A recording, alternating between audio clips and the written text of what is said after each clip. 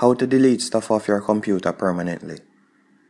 Simply select the item that you'd like to delete, whether it's a folder or a particular picture or so on,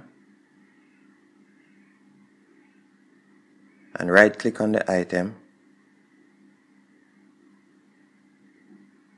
and then you see a list of options come up, and select delete.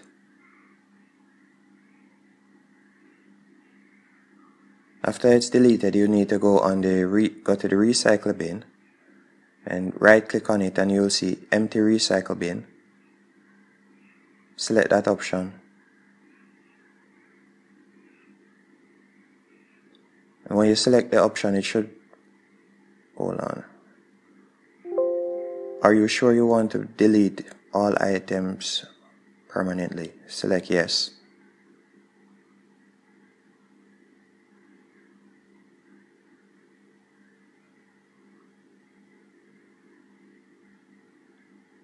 And that's how you delete stuff off your computer permanently.